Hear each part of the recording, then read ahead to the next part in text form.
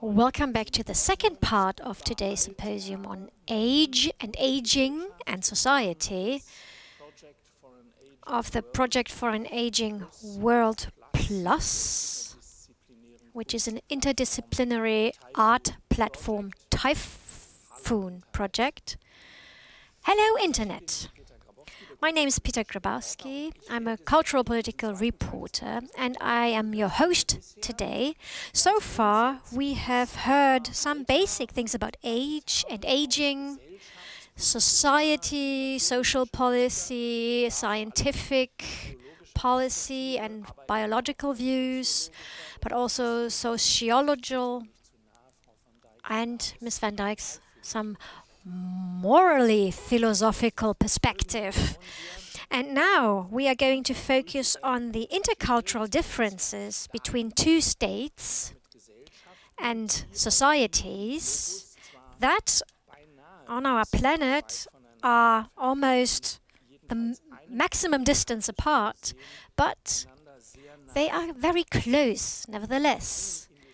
In no other industrialized country in the world, I think I may say so, the average age is so high as in Japan or in Germany. It always depends on your perspective again. The average age, you know, some talk about the mean age and the average age, so it becomes quite complex. Nevertheless, this closeness when it comes to this phenomenon is something that almost the sociologist Shingo Shimada deals with almost his entire life as a researcher. He holds the chair of modern Japan at the Heinrich Heine University here in Düsseldorf, and he deals with cultural differences in societies, especially with the aging society in Japan.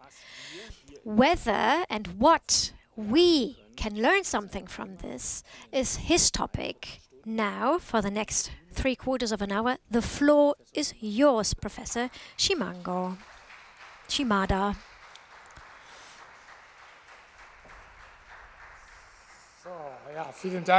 Thank you very much for this kind introduction and also for the invitation to this very interesting event. Maybe I may start with my personal background. When Mark Franz sent me an email in January this year, I was actually in Japan dealing with exactly this very topic. My mother is 92 years old. She lives in Tokyo all by herself. And it turned out at the end of the last year that she was suffering from dementia, or she started to suffer from it. When I got the email, I was there in order to help her with her situation, to deal with care and with insurance, and some of you may know it.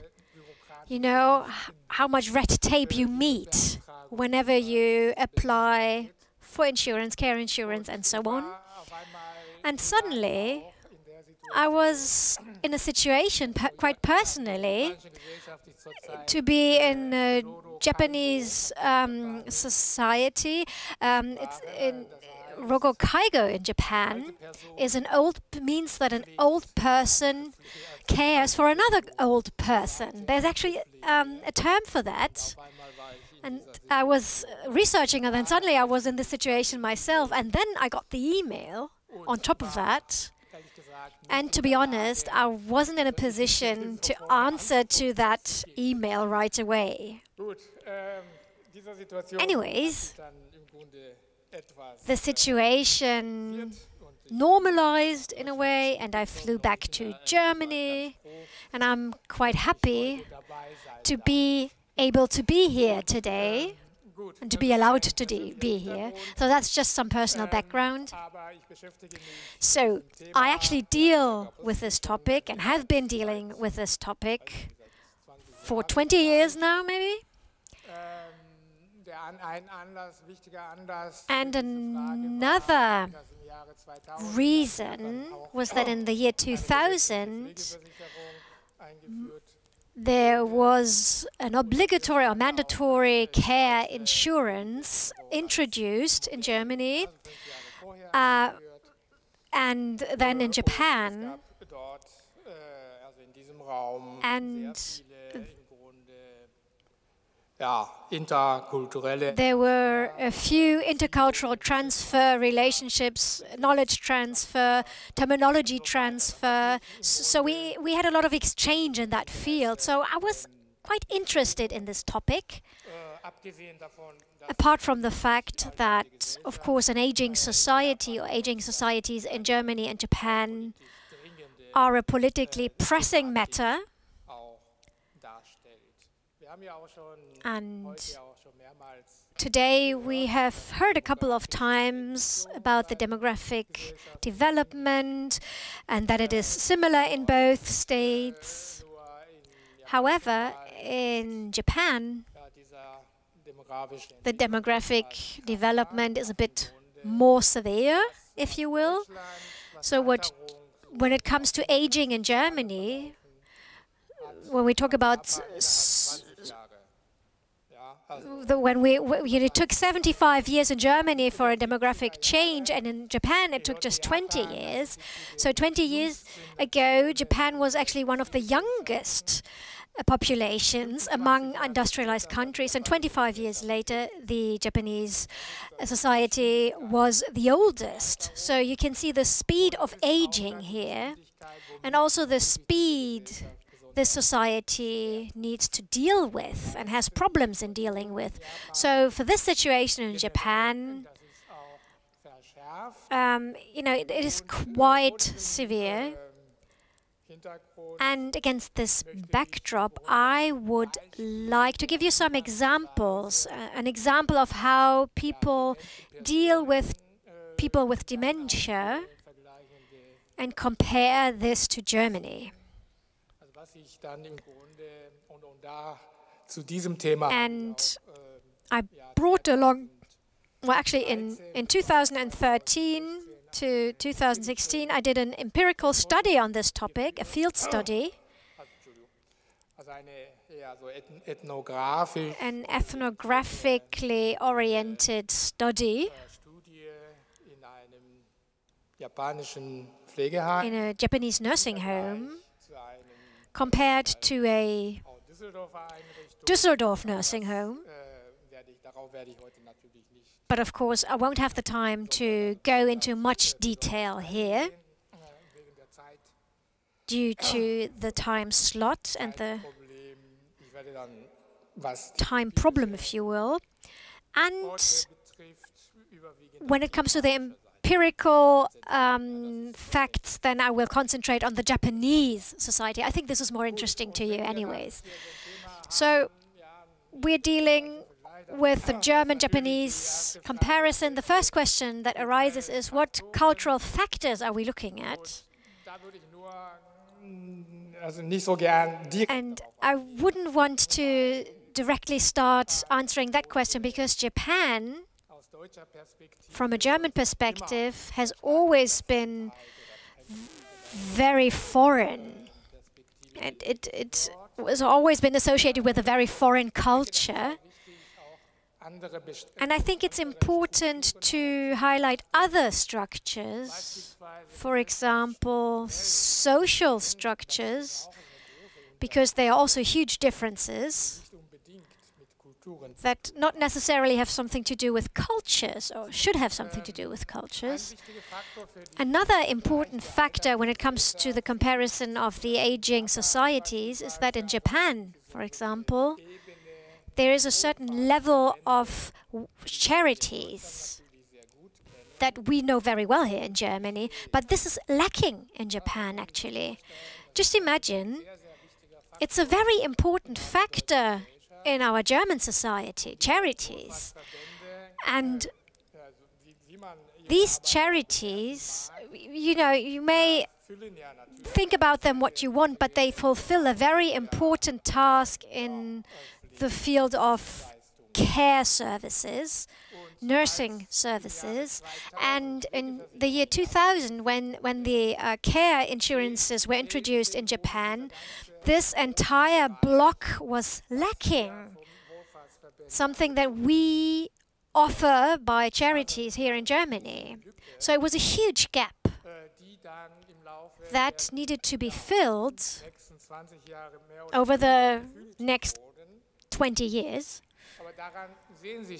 But you can see that when we talk about the mandatory care insurance, then this care insurance in both societies has a completely different meaning. I just wanted to point that out when it comes to the structures and the structural differences of Germany and Japan. And when we take a look at the cultural level, I would like to use an example that we used in the empirical study, or that we examined in that framework. So you get an idea of what I'm talking about. Now, this is a nursing home for people with dementia in Japan. And I think this looks quite interesting from your perspective, from a German perspective. And it's closely related to a traditional form of living. It looks like a family home, keeping in mind that people with dementia need to feel at home, or can feel at home here. That was the idea behind this, the nursing home. So they chose this traditional architecture, if you will.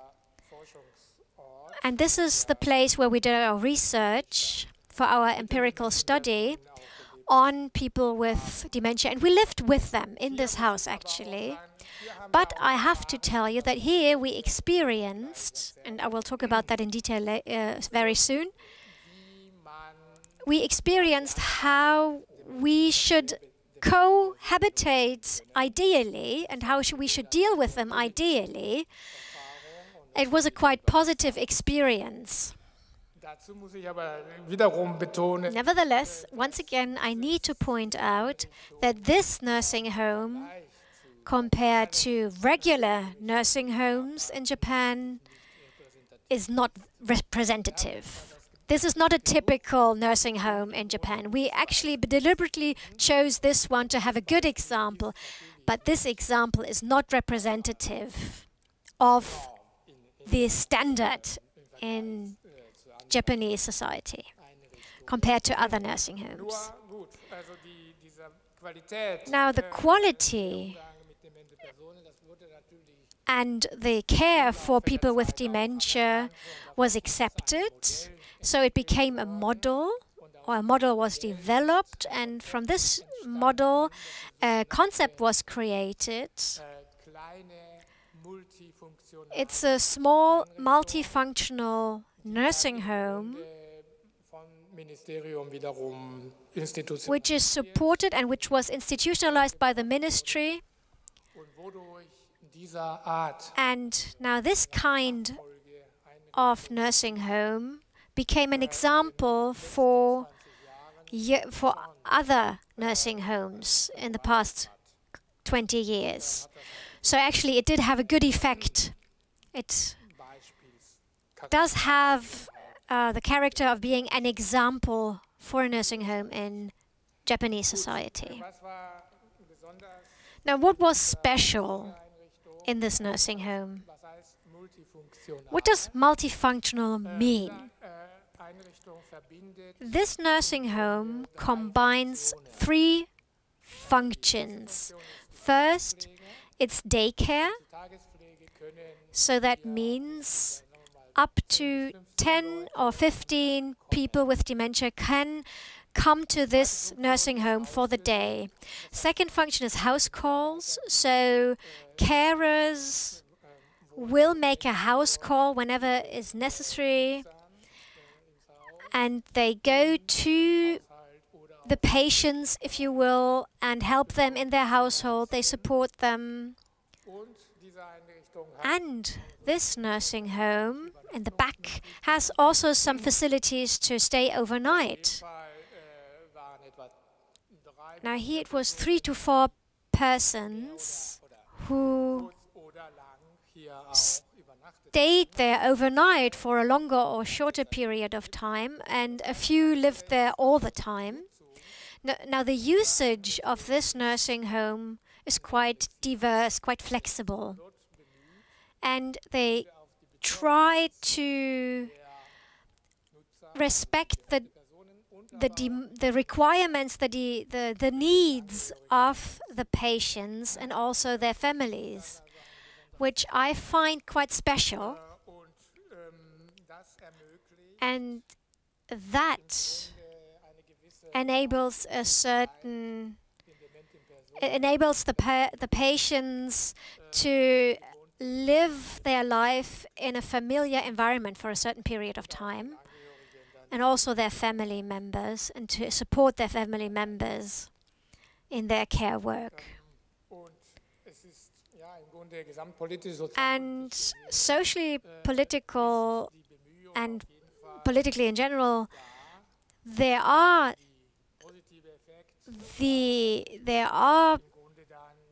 is the willingness to have a nursing home that enables a certain bond between the patients and the carers, and amongst them and there's also some neighborhood help.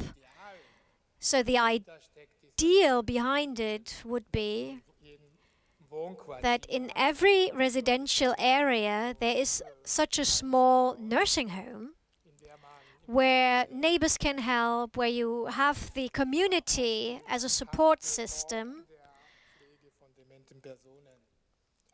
helping in the care of people with dementia, and also be a place for a meeting point as well. In Düsseldorf, some of you might know the Zentrum Plus.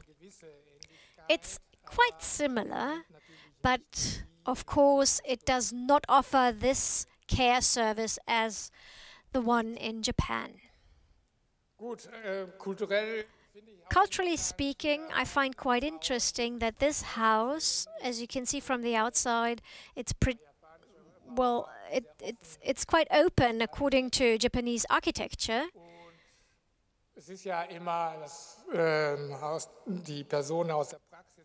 And people who know what it's like in practical, what helps with people with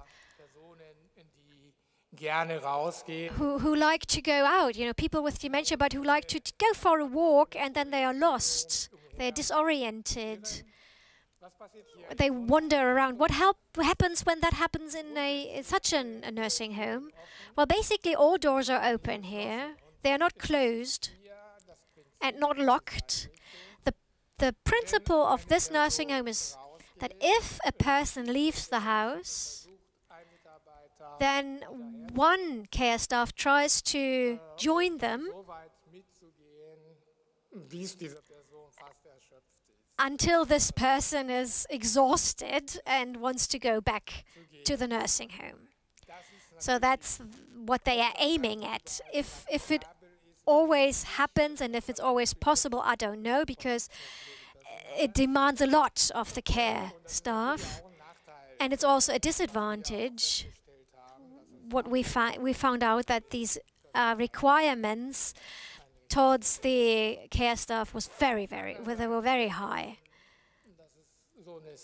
But this is a scene during the day. There are some younger women, there are the nurses, and also the patients, the users of this nursing home. But basically, it's a regular standard everyday situation. You can't really see who's the patient, who's the nurse, and basically what they are doing here is everyday life. They drink tea, they eat a snack. And another scene that might be interesting, how open the architecture actually is. It's a typical Japanese architecture, so towards the garden, it's very open. Of course, in the winter time, it's not possible to sit on the porch, but during the rest of the year, everything's open, the doors are open.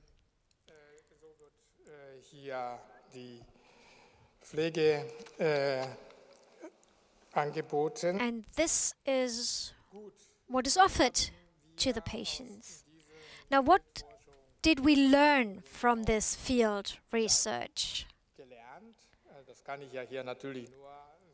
Well, I can only give you a very brief summary of what we learned.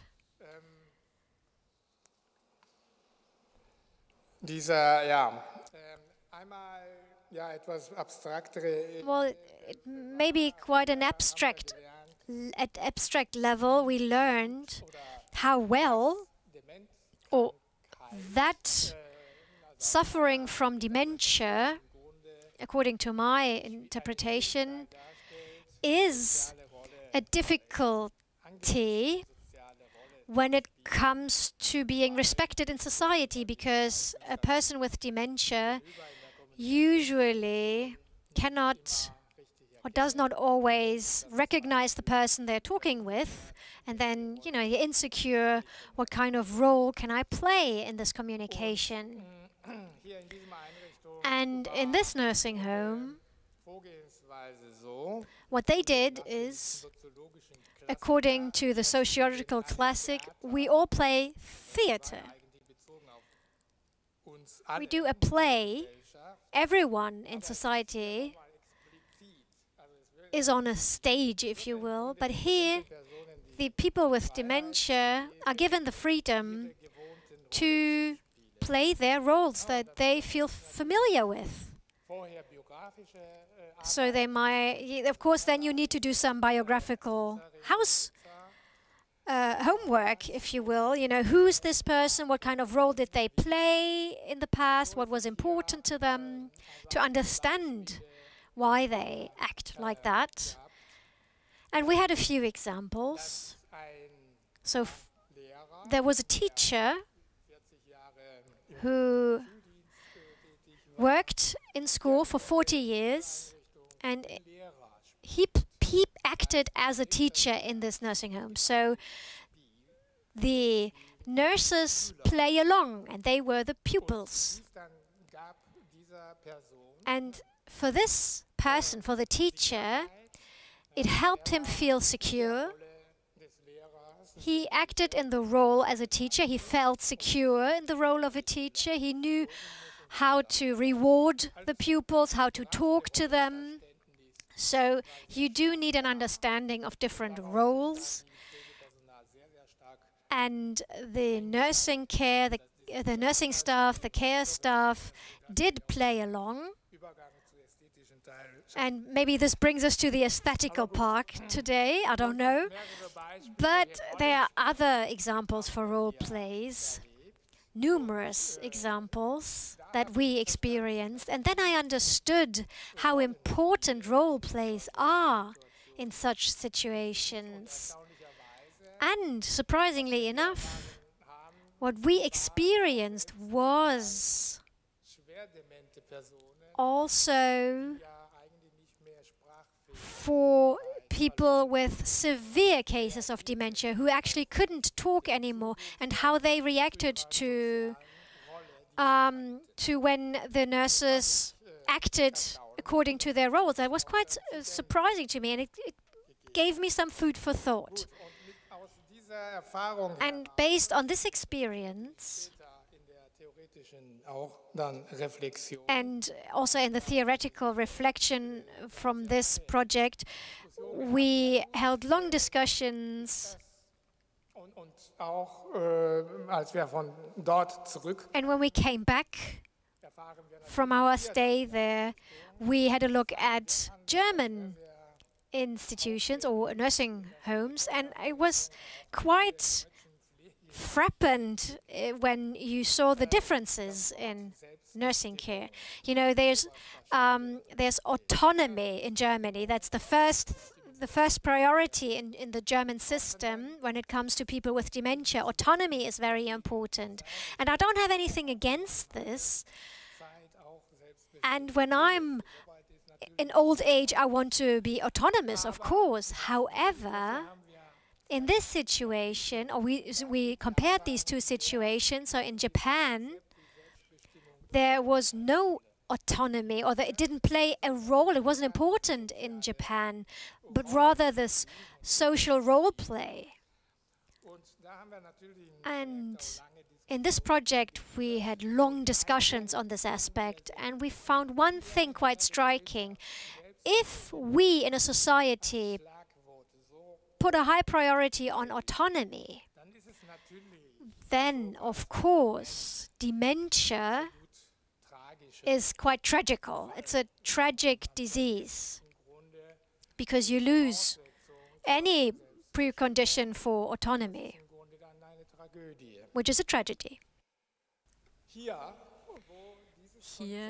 where this concept of autonomy or self-determination or individual responsibility plays such a central role, here the people were able to fulfill their social roles in a playful way.